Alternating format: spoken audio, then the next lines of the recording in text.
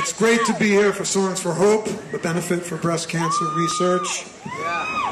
We're very, very grateful that you came out to be part of this event, and we're very, very happy to be here. I just finished my first dance on Dancing with the Stars. And that is terrifying.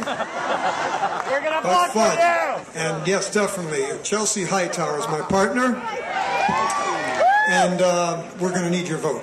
Absolutely. Call in 152 million times. And that should be a good start. Thank you very much. My mom voted 10 times already. Excellent, excellent. Why you saying you got my vote? I want to thank Brian McKnight for being a part of this event.